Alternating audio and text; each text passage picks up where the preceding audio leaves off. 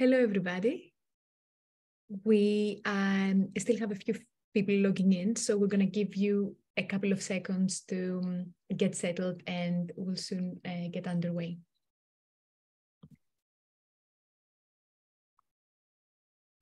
Just a few more seconds.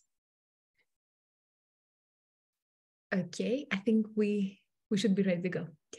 Hello again. We have almost over 400 guests from around 41 countries joining us today for our in-session talk, Another World is Possible. Before introducing you to our esteemed guests, Geoff and Clive, please allow me to cover a couple of housekeeping items.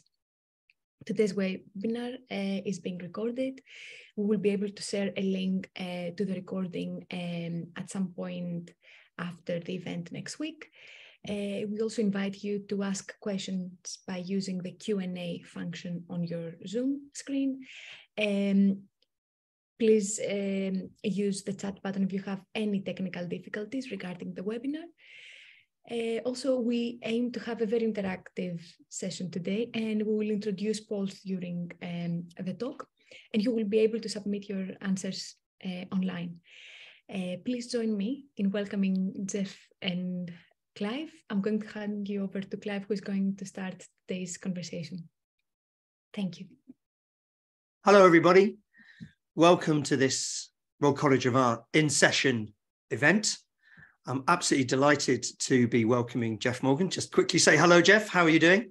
Hi there. Quite cold, otherwise really good. Heating down, hey? Yes. Well, thanks again for joining us. Geoff has been at a couple of our open innovation events and is very much a friend of the course, spoken some of our student events, and I'm really delighted he's come here to join us today.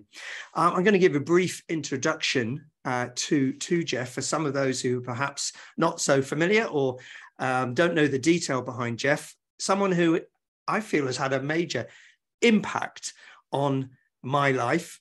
I am Professor Clive Grinyer, by the way. I can't remember if I announced my name at the beginning of this.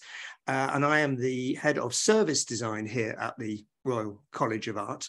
And I'm particularly excited that Geoff is here because there feels a very close connection between Geoff's impact on my life, on British life, actually, and the work we are trying to do here in service design at the Royal College of Art. And that's something we'll be exploring in our conversation. But first of all, introducing Geoff in a little bit more detail. He comes from a science background. He's a fellow of MIT. As a younger man, he drove a van for Billy Bragg and Jimmy Somerville and the emerging New Labour movement and the comedians and actors who supported it. He was an academic and a writer, a journalist with The Independent, the FT, and worked for the BBC, amongst others, but became a writer on social and political issues that took him to founding what, for me, was, in my consciousness, one of the first think tanks, Demos, in the 90s, Demos that looked at social and political issues. Is still going strong, I think. I was a co-founder of that, became a political advisor for Gordon Brown and a part of that New Labour movement that took him into the strategy unit and director of policy at number 10 Downing Street, which was the precursor of the UK Cabinet Office. Was the head of the Young Foundation, a wonderful organisation started by Michael Young, who is famous for a number of things, including the invention of the Open University and the University of the Third Age and many other things. Became the CEO of Nesta, the UK National Endowment for Science, Technology and the Arts, that was opened by David Putnam back in the days of the New Labour project, and now just known as Nesta. An organisation for social change and innovation. And the final part of his journey, he's now Professor of Collective Intelligence, Public Policy and Social Innovation at University College London, otherwise known as UCL. And at that point, Geoff, I'm going to ask you, could you explain a little bit about what that role is, please? What do I do? Yeah, yes. Well, my career's kind of oscillated between working top down, so I work a lot with governments still, and sort of bottom up, working with startups or community projects or social enterprises. I'm now based in an engineering department. And one of the things I love about engineering is it just sort of does stuff and it either works or it doesn't. And working on the boundary of science, technology, and public policy is the part of UCL I'm in. We work quite a bit on evidence, helping governments and others make sense of evidence, whether on mental health or net zero, which we'll come on to later. And then I have a side strand working on collective intelligence. I've become increasingly convinced there's a new science, a new discipline of how you organize thought at large scale, often helped by the internet or AI and so on. And it's not yet really mature, but I think in 10, 20 years' time, it will be absolutely part of mainstream life. And then out of my base in UCL, probably thanks to lockdowns, I became more and more obsessed with imagination and the problems of imagination. That led to the book, which is part of our title today, which came out last year, Another World is Possible. And then this week, actually in physical form, another book more on art and the role of art in social imagination, which literally came into my hands a couple of days ago. Very good. So, a slightly kind of confused role I have, but hopefully it's a healthy confusion. I think that confusion and fuzziness is why we wanted you to talk to us, because I think we probably all feel the same. And obviously here at the Royal College of Art, we're combining art and design to do something that I think you have done a lot of. And the book is in front of me as well. And as you can see, it's full of Post-its. It's an incredible book, and I think one incredibly relevant to a design audience, but obviously much wider as well, called Another World is Possible, How to Reignite Social and Political Imagination. And if I can just read very briefly, I mean, I could probably spend most of this hour just reading my favorite bits, but I'm not going to do that. We're asking you to read it. But you say this is a book about imagination. Its focus isn't imagination in the arts and sciences or the imaginative worlds of fiction and poetry. Instead, it's about how we might imagine a better society, one with less unhappiness, poverty, violence, and ecological harm. I know all these things are incredibly important to you. As a first step to make it happen, why this book and why now? The real prompt for writing it came a little bit before the pandemic, when I spent quite a lot of time with activists, mainly ecological activists in the Friday school strike movement, and started asking them about their pictures of the future. That prompted me then to interview quite a lot of business leaders and political leaders, and pretty much everywhere I found the same pattern. And it may be true of all of you on this event or not, we'll find out. People found it very easy to literally picture ecological disaster in the near future, the world burning up, systems collapsing, hunger, and so on. They found it quite easy to picture technological futures, a world of drones and AI and robots, and Hollywood helps us with both of those. But almost no one could picture what might happen to our democracy or our welfare system. And as an example, I spent some of this morning with the people who help run the care system in the UK. You know, what could care for the elderly look like when maybe you and me are going into homes? There would seem to be a void there. And I became convinced this is actually quite a big problem for a society if it doesn't have a sense of what's possible, plausible, desirable, a generation or two into the future. Fantastic. Now, I think you raised a good point there. And in the beginning of your book, you talk about the very dystopian natures of our visions of the future. We've got a bit of a poll capability here on this webinar. So I'd very much like to ask everybody a question, just a very simple question about your feeling for the future. Geoff mentioned dystopia and these visions of climate apocalypse. But how optimistic do people feel right now, at the beginning of this talk anyway? Would you say you are optimistic about the future? Very, not sure, or not very optimistic, in fact, possibly even pessimistic? So I hope you can see this in front of you now. Do put your vote in. We're going to keep talking, but we'll come back to this and get a measure for how optimistic everybody feels. By the way, I see on the chat that somebody felt they couldn't see me. I'm hoping that everyone can see me now. And I'll be looking at the questions as they come in. And later on, we'll be taking some of those questions live with Geoff. Thank you. Great. So one of the things I really enjoyed in your book was was your explanation of why we need to have positive views of the future. And one word you used that really interested me was resilience. And you talk about societies. Well, let me ask you, why do you feel social imagination, creativity perhaps, in imagining positive futures, why does that give us resilience?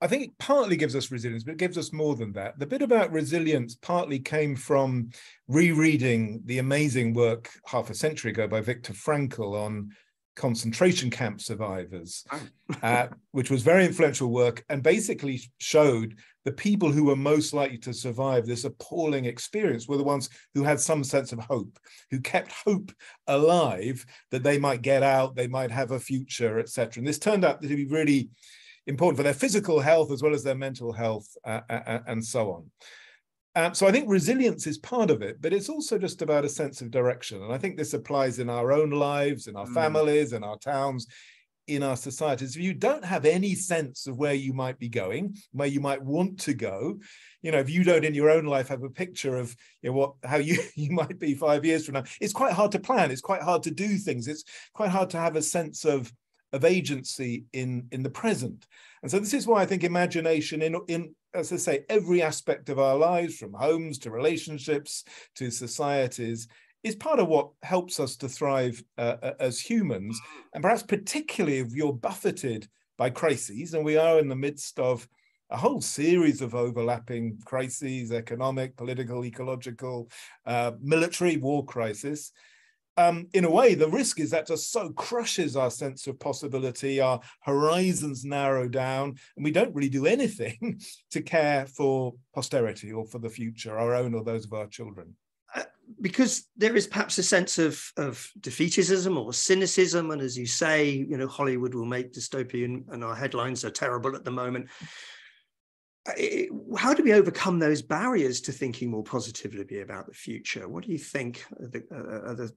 How do we get over that, especially in this time of crisis? Well, we'll see what comes back from the poll in a moment. Yes, yes, we will. In many countries, a survey is done, essentially asking people, do you expect your children to live a better life than you or be better off? And in much of the world, the answers are negative. Pretty much all of Europe and North America, large majorities now expect things to be worse for their children than them. Is not true in sub-Saharan Africa. It's not true in China, not true in India. So there's an uneven global pattern in terms of hope. But one of the things I point out in the book is we might have hoped that those parts of the world would be offering, as it were, imaginative visions to the rest of the world, which we could draw on. And to some extent, China does show all sorts of possibilities of the future, very data-driven, technocratic, but it's not a particularly appealing vision to someone like me. Modi in India presents, again, his version of a very Hindu future, a very particular notion of science and tech. But again, it's not that appealing to the rest of us. So what I try and focus on, and this is maybe where institutions like the RCA become important, I think we need institutions to actually systematically work on helping us to imagine alternatives to the future. That has to bring in the arts and design and all sorts of methods of curating, because the institution which might have done that in the past, including political parties, social movements and others, have largely vacated this space. So we have a gap where work on imagination should be happening. That's right. You talk interestingly about things like the literary works like Utopia itself, the original Thomas More vision of where we were going. I think you're right. Design and art is absolutely about creating those visions, but we sometimes really worry, A, that we're not taking seriously, and B, how do we deliver? It's no point only imagining something. How do we actually deliver it? You've been in policy, you've had successful and unsuccessful attempts at changing the world. What do you think we need to do to help the world take our vision seriously? I think design does have a much bigger role than it had 20 or 30 years ago. I mean, I work with the different, 50, 60 governments around the world in the last 2 or 3 years, and many of them using elements of design, particularly I think attention to lived experience is taken much more seriously than it was. the idea of prototyping, rather than moving straight to sort of national laws and programs. The idea of experimentation is much more common than it used to be. So some aspects of the design mentality, I think, are more present. I think the biggest challenge for designers, and one which I tried to address in both of these books, is what I call materiality bias. In a way, is easiest to imagine through things you can see or touch, through objects and etc. And yet this is in some ways part of our problem, that we can easily picture technological futures, as I say, robots, drones, AI, new kinds of vehicle or home and whatever. But so much of a real society is immaterial. It's about relationships. It's about consciousness, how you think and feel. And design has been, I think, often good at talking about that, but it is much harder, as it were, to show that, to embody it. So one of the challenges I'd almost throw to the next generation of designers is, how do you work both with the material and physical and the immaterial to help people imagine not just the stuff around us, but, as I say, future consciousness? And some of the most exciting questions of this century are really about how we, as I say, how we think and feel, as well as about, you know, what a hyperloop may be, or, you know, how we'll have, synthetic biology meet or whatever. I think you raise a fascinating point, and someone who used to be a product designer but is now a service designer, I feel I'm very much designing the invisible bits. And you mentioned AI actually in your introduction. You know, we see AI as something that has such power, but so many problems. We've all been, you know, focusing on the ethical and bias problems of AI, which after all is only learning from previous history and the future. But you seem quite optimistic about AI, and you talked about it in your role. What do we need to do to make sure that we are engaged in the development of those sorts of technologies, these invisible enablers, as I call them? Well, I actually think we've substantially failed on AI, as we did on the internet. And I write a little bit in the book on how extraordinary it was that the internet became part of everybody's life 20, 30 years ago. And it was really only in the last 5 or 10 years that serious attention turned to what this might be doing to childhood, or to democracy, or to misinformation. There wasn't even really a place for that discussion. We had no institutions. Almost no governments had laws about the internet, and the internet pioneers were very adamant there shouldn't be any laws or any regulations. And so this extraordinarily transformative technology has been so allowed to run slightly rampant, both for good and ill.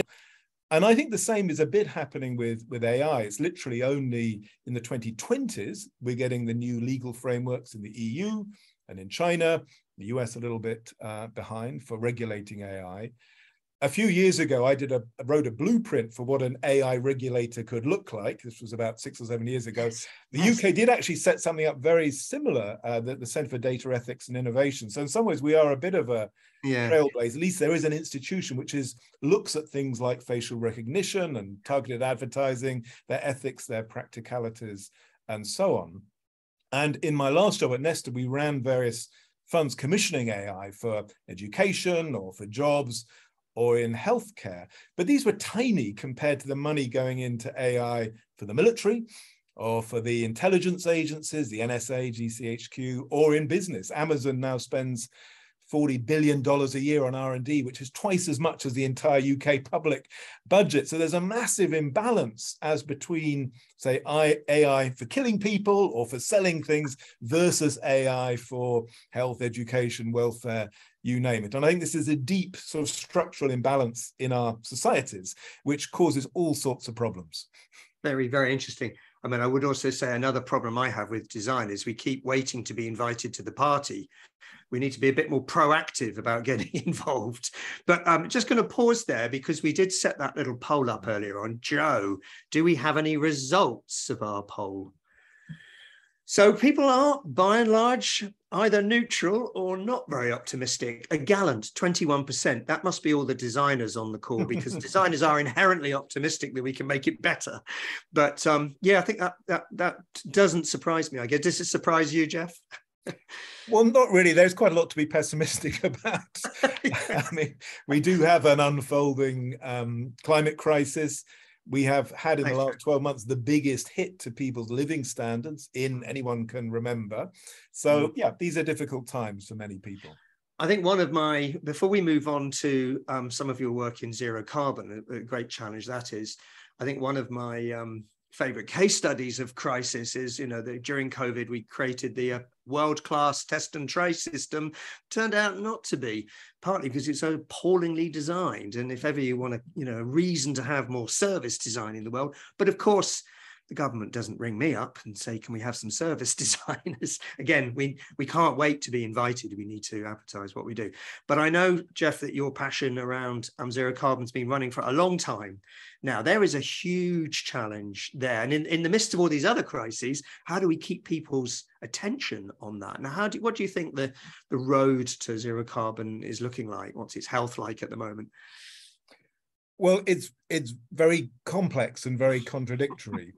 So as you say, I first got involved in sort of circular economy, decarbonization things about 30 years ago. And I definitely wasn't one of the first. There were many people already working on them. And I think this is a topic where one needs the right balance of optimism and pessimism. So one thing I often ask people, we won't do it as a poll, is, what do you think the UK's managed in terms of reducing carbon emissions, let's say since the year 2000? Or, how well have we done at recycling paper or glass? And I find even very well-informed audiences haven't a clue. I mean, maybe all of you on this call know the answers. Good, isn't it? Aren't we quite good? Aren't we quite good? In relation to carbon emissions, we're down about 50%. Oh. Even 40% if you include imports, which surprises most people. Most people think it's gone up. Yeah. We recycle across Europe something like 3/4 of paper, from almost zero a generation ago. So there are some surprisingly good examples of how over quite long periods of time, dramatic change can be achieved in systems. And I think it's really important we celebrate those successes, because otherwise we feed a fatalism, which makes people think nothing is possible. It's all built into the system. It's too difficult to change things. But of course, we have far further to go, and many countries are seeing emissions still rising. And one of the interesting things happening everywhere now is much more detailed work on the roadmaps, which take us from here to 2040, 2050, which does mean transforming the big hitters like transport, moving further away from obviously cars and too much air travel towards trains and EVs and so on, with countries like Norway right in the lead. It does mean changing our energy mix. Maybe 20 years time, we will all have heat pumps outside our homes, much more use of solar. We already have half of electricity coming from renewables, which isn't bad compared to the 2 or 3% we were when I first worked on this topic. But we will also need, change of pretty much every institution we have, of our tax, of our regulations, of our companies, and of ourselves. So, a little example, sometimes it's a kind of obvious example, is a kilo of beef produces about 60 kilos of greenhouse gas emissions. A kilo of peas produces about 1 kilo of greenhouse gas emissions, and that's regardless if it's local or not. And so obviously we have to dramatically transform our eating habits if we're going to, seriously attend to climate change. And the good news, though, I think, is to say the reason there has been success in the last 20 years, certainly in countries like the UK or the Scandinavians, is really a sort of coalition of designers, engineers, scientists, activists, social movements, and then some politicians, some civil servants becoming part of that movement and together steadily pushing the necessary changes. In Australia, where I was a couple of weeks ago, they were missing crucial parts of that coalition, particularly in politics, which meant they wasted 10 years, even while they were facing these extraordinary bushfires. Climate change is much more present, much more damaging in Australia than here, but they didn't have the right coalition. And so they are still, like Canada and the US, one of the worst emitting countries on the planet. No, that's absolutely amazing. So I love your optimism there. And you paint a much more positive picture than perhaps most people expect. Is there an issue with our media as well, especially in the UK, but probably all over the world? Are we just disassociated from positive messages because of perhaps that cynicism in people in society? We're definitely not very good at telling the stories about good changes. And again, there are many reasons for this. Our media probably will always focus on the dramatic, the negative. That's partly how our brains are wired. But again, this is where I think institutions should be playing a part. Almost no institutions tell this story of carbon reductions, because if you're a climate activist, you don't want to make it sound too easy. So you want to emphasize the bad. And if you're a politician, you don't want to give credit to your predecessors who might have brought in the necessary laws and regulations. So there's a weird absence of anyone wanting to tell these stories. And on social policy, which I worked on a lot, we achieved quite dramatic changes on things like street homelessness went down about 80–90%, or teenage pregnancy was halved, or the gap between the poorest estates and the average greatly reduced. But again, these happen over 10 or 20 years, not over 1 or 2 years. And we seem to struggle as a society to tell these somewhat longer term stories, many of which are pretty positive. No, I like that. And that's music, I think, to some of my students here. We do a lot of work with people like The Big Issue.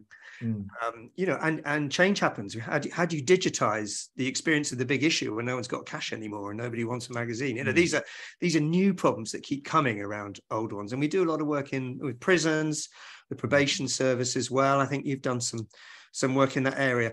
And actually, one of the things post-COVID is I might observe that the speed of change has sped up. Actually, people seem to be. Would you concur with that? Are you seeing a sort of more haste and desire for new ideas post-COVID? I'm not sure. So just to give one example, education. You're an educational institution. I work in one. There was the fastest change ever in human history happened worldwide to schools and universities in March 2020. They all had to go online suddenly. The entire system was changed in ways which people like you had been talking about for years, and it then suddenly happened, and lasted a couple of years. We did a big study on the global experiences of education in lockdown, which were quite surprising. I mean, it was not great for many kids by any means, and many dropped out in many countries, but for some children it was actually better than what went before. There was some clear innovation in teaching methods or parental engagement, which were probably better. And yet almost everywhere, everyone has reverted back to what they were doing before the pandemic. Very little of that incredible wealth of innovation has been sort of re-embedded into normal practice. And I hear that in quite a few fields. Maybe people were so desperate to see the end of the pandemic, they're just desperate to return to normality. But we've wasted, I say, an incredible amount of creativity during the crisis. And just before Christmas, I published a survey we did of how governments and societies around the world had handled their intelligence through the crisis, with extraordinary examples from Korea and Taiwan and India and so on. But I don't see much appetite in Whitehall in England, elsewhere, to actually learn from those lessons, to do things differently. We have a bit too much inertia in my mind. So that's our shared problem there, isn't it? How do we transform complex systems and take them forward? And you started to talk a little bit there about collaboration, and you've got a really interesting quote right towards the end of your book. Actually, I'm just going to touch on briefly. You say, who ultimately needs social imagination? The answer is we all do. We need to become more engaged. John Dewey argued that every political project needs to create the public that can be its author. I thought that was a very striking quote. Perhaps you could illuminate a little bit on your thoughts about that. Well, in a way, that's what the ecological movement has done, is to create a public which thinks of itself as having a duty to future generations. There's a very interesting example, which I mention in the book, in Wales, which created 6 years ago a Future Generations Act, a Future Generations Commissioner, and other countries are now thinking of copying that, including Ireland and Scotland. And that's a way, another way of kind of creating a public who can be the author of a more forward-looking approach to things. Many countries have committees of the future in parliaments, which again sort of play that role. They become self-conscious as the guardians, the curators, the shapers of a desirable future. But without that kind of author, everything gets pushed back to the present and to the silos. And I might just briefly mention here a project I just started in the last month for the European Union, which is looking at what's called whole of government innovation. How do you get the whole of a government, all its different ministries and agencies and regulators, to actually work together on something like net zero or artificial intelligence? How do we overcome all of those very powerful forces which block collaboration? And I'm actually next week publishing a paper on this, looking at past experiences like wars. Often when there was a truly existential threat, you know, everyone did pull together and extraordinary things were possible. And there are plenty of good examples from the last 50 or 60 years, but we need to make those more part of the everyday normality. Yes. In place of the old silos. Yeah, very nice. You have a great Chinese proverb: when the wind of change blows, some build walls, others build windmills, which I love very much. But also, you mentioned earlier on about experimentation and prototyping, which is something I always feel politics and organizations are very poor at. We love to solutionize very quickly and fail slowly. You talk about somewhere like Wales, where they're looking at something on a smaller. Is that part of how we use our imagination to actually deliver change, where we try things in small areas and see if they work, and learn and iterate and learn by failure at a small level? But I do perceive organizations are reluctant to do that. But I did send you the Guardian article the other day where they said, we did all that stuff in COVID that was experimentation and it really worked. Why don't we do that in policy? I thought that was an interesting pointer to a different way. So it was a really nice article Clive sent me by Stian Westlake, who used to be I used to work with over many years, and he's now just become actually head of the ESRC, the Economic and Social Research Council. And he was making the case for experimentation. I think there's a legitimate view that in the 20th century, imagination sometimes meant a bunch of people in a capital city or in a political party designing a blueprint, which they then imposed on the society, often rather disastrously.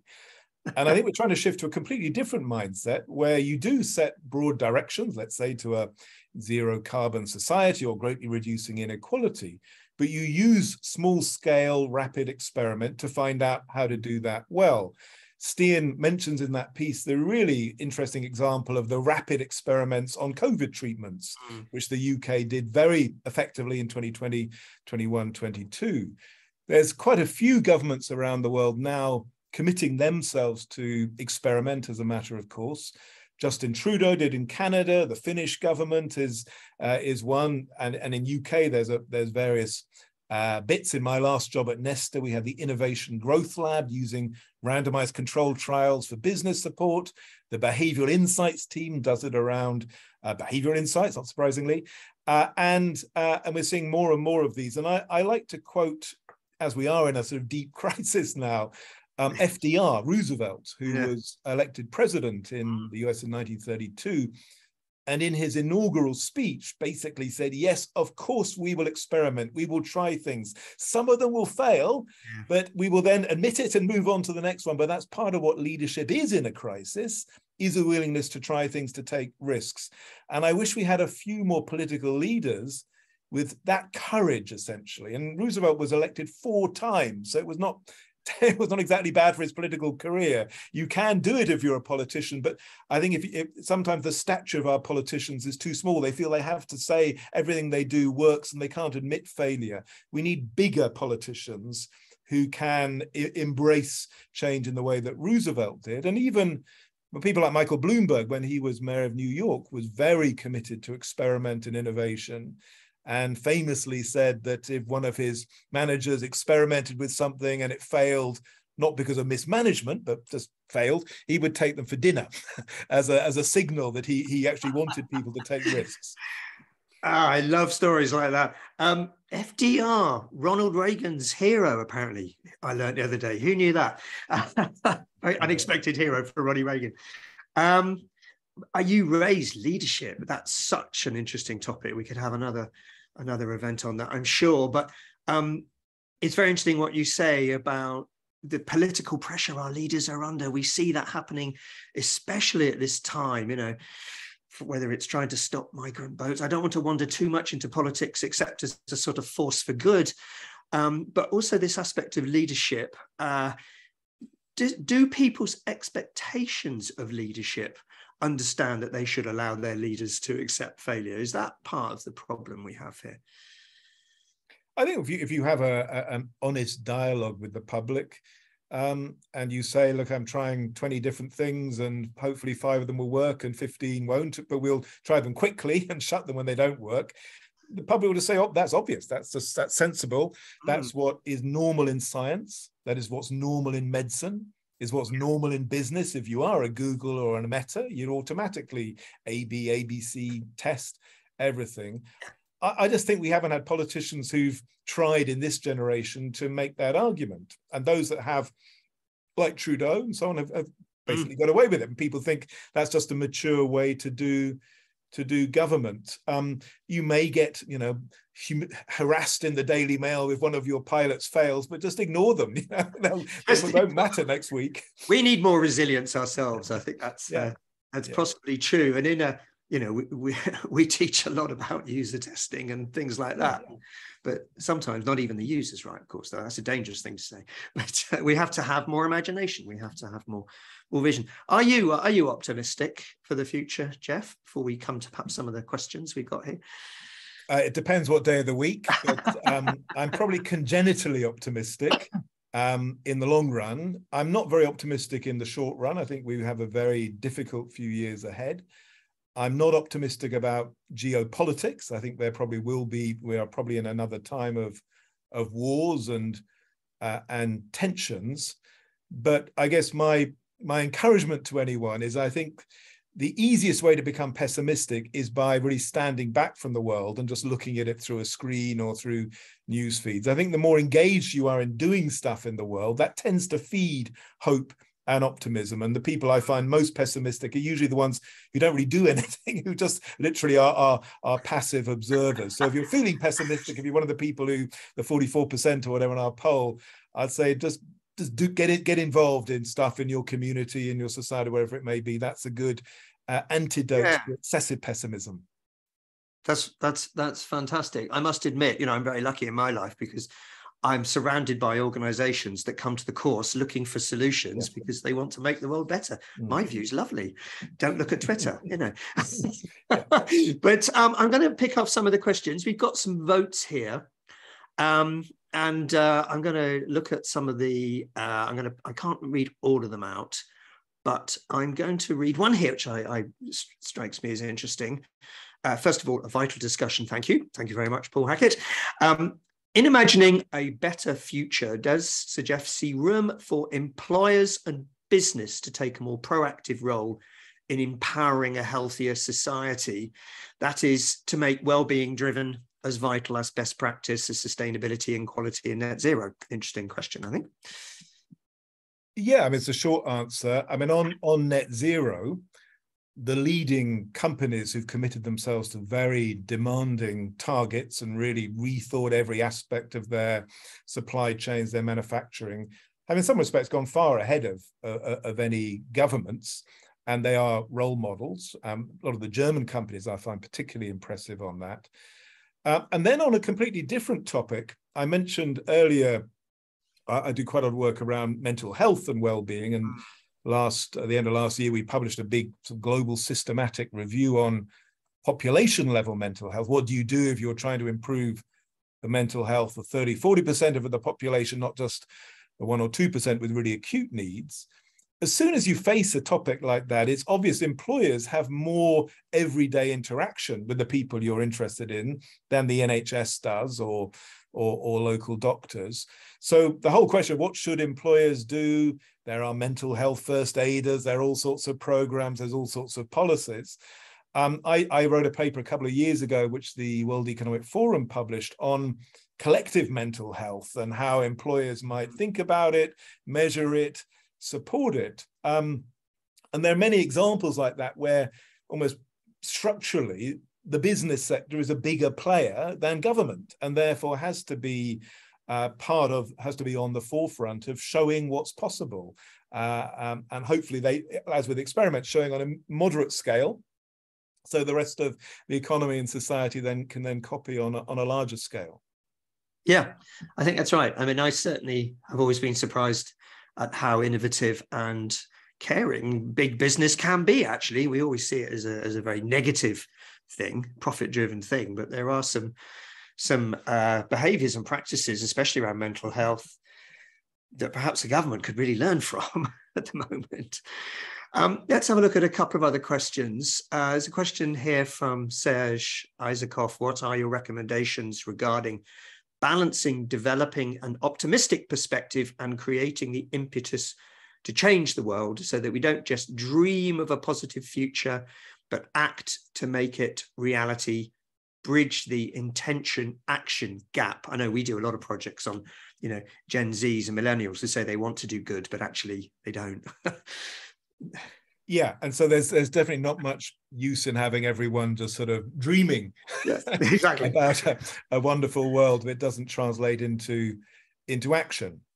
And this is where I think we have institutional gaps. And again, it's maybe relevant to the RCA.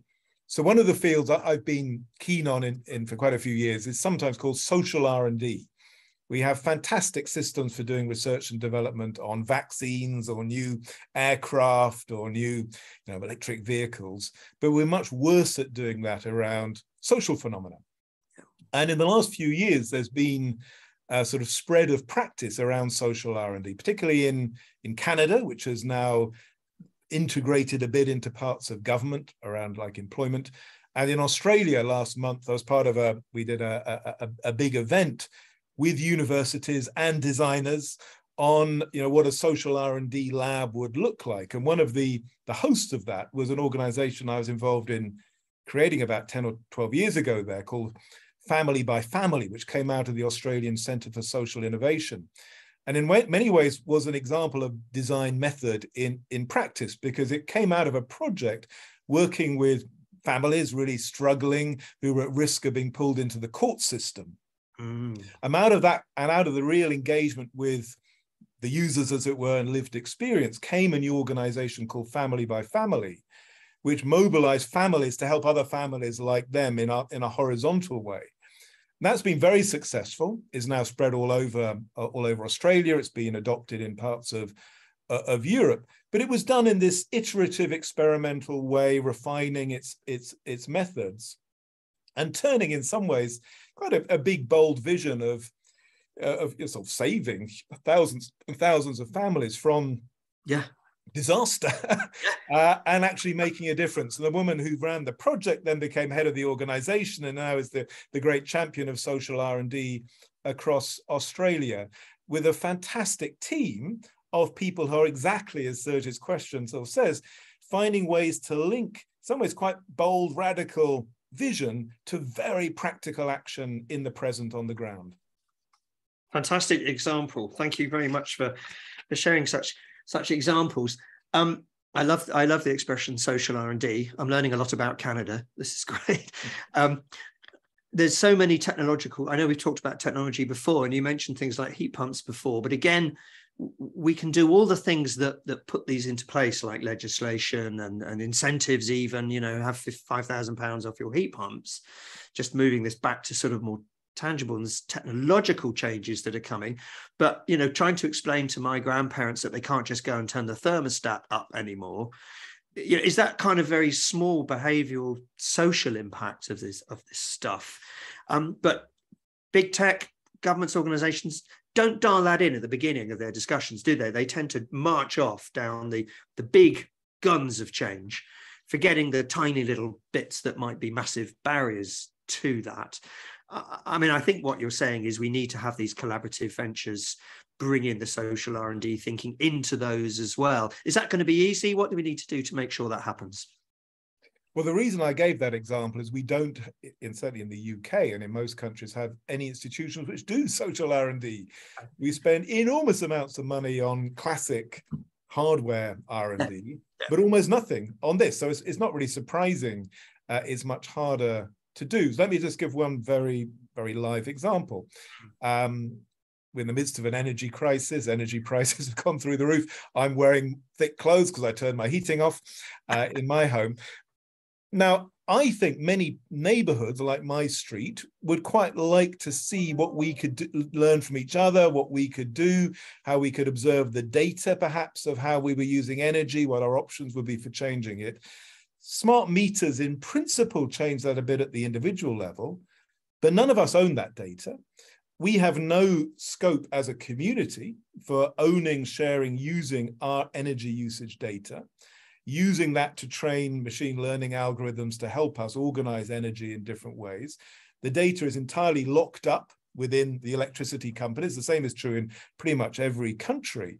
And so a whole set of technological possibilities which depend on pooling data, training algorithms, are blocked in terms of the digital side of net zero because of, say, a structural problem of proprietary data. Now, that's one example where, it's not that hard to imagine a social R&D program encouraging, 100 neighborhoods to have license to use the data in different ways, to change their ways of working, to maybe see if they can negotiate better deals with the electricity companies, et cetera, et cetera, et cetera.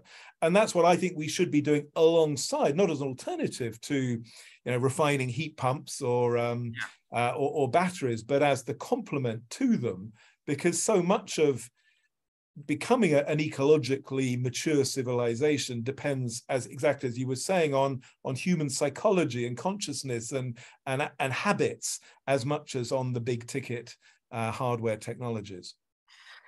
Very good. I've got an associated question from one of my senior tutors on the service design course, John Sun. A nicely provocative one, I think. The AI discussion encapsulates the neoliberal stance that is raged against what might be seen as more gentle envisionings of the future. People can pour their heart and soul into more equitable, caring, regenerative ideas and structures, and they are overridden by profit principles and lack of support. How can we make sure that visions that don't emanate from dreams of individual power, I wonder who they're talking about, but from a sense of developing equitable systems are prioritized? Yeah, well, I think I largely agree with the thrust of that question. And the example I just gave, I hope, shows that. In relation to AI and data, we often polarize into a rather over-the-top sort of enthusiasm. They'll solve everything, mainly in the hands of business, and then a mirror reaction which says this is all a plot, a conspiracy, a big brother or big capitalism. What I was describing was actually a different alternative where that kind of data, like about energy usage, is pooled, is shared, is ideally run by some kind of trust or mutual, not either profit maximizing or the state, as it would be in China. And the same applies in so many fields like health, I mentioned earlier, care for the elderly, where we're missing the institutions, middle-level institutions, which can be the guardians of social and public value in relation to data and AI. I've been banging on about this for years and years and haven't, to be honest, made a huge amount of progress. But I think we're I hope reaching the point where we move beyond this kind of, say, polarized and often not very constructive argument towards to actually designing practical alternatives and showing how they might work. There's quite a few cities across Europe now working on this in relation to data, but this is where we need people like you to actually be fleshing out the detail. How would these work? What might be the problems? Who would pay for it? What would be the privacy protections? It has to become practical quite quickly. But certainly my picture of a future capitalism is one where you do have a very dynamic, competitive market, but you also have much stronger social institutions managing all sorts of things from public spaces to data. Yes, fantastic. Thank you again for such brilliant examples. We've got so many questions, lots of very design-orientated questions, as you might expect, but and I think you're answering them in various ways as we talk. There's one here. Oh, sorry, someone's just asked a question. It's moved from my panel. Here we go. So this one you mentioned briefly, and of course the RCA is famous for creating the school of design around speculative. And this is back to how do we think about future? How do we envision our future? So in terms of imagining alternative, thank you, TJ Chen, by the way, in terms of imagining alternative future, Geoff mentioned RCA, traditional speculative approach. There's even the specific type of design called speculative design. The future they pictured was wild. However, in what way do you think this ability of picturing the future may express its potentiality, its power or influence? In what position? In industry, in politics, whatever. You know, is that a useful thing, thinking crazily out in the future, that sort of speculative way? I mean, I think there definitely is a place for that. And in the book, I try to describe quite a lot of the methods there are out there to use, including speculative design, speculative fiction, world building, which is what Hollywood does to sort of create a coherent, sci-fi picture. And there's also things like museums of the future, which are really only just starting at the moment.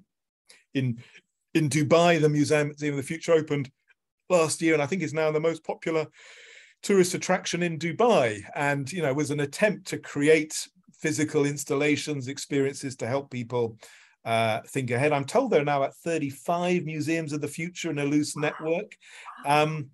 In the UK, we have, I think, 3,000 museums, but not a single museum of the future. They're all museums of the past. So I think we do need places which are curated, which use design to imagine, but ideally imagining not just the physical objects, which are prompts for thinking a different way, but which can also represent, as I said earlier, different relationships, different ways of thinking and feeling and seeing, which I think are the complement to the objects. So basically, my answer to your question is, yes, we actually need much more of that, and with a richer array of methods and of public spaces to engage everything from primary school kids to the elderly in that exercise of really blowing apart your assumptions about what the world might look like in the future. I love that. And by the way, just to advertise the book even further, there are two brilliant appendixes at the back. One's a rough theory of social imagination and the other some prompts for imagination. So terrific sort of backup reading there as well. So at the end of the day, what does success look like, Geoff? What chances have we got for being more imaginative about our social and political future? You mentioned it takes a long time. How long is it going to take, and what might success look like over the next decades, maybe? Well, part of the pleasure in writing the book was looking at history and looking at the times in the past when people had perhaps had a stronger sense of social imagination and it was more present in the culture.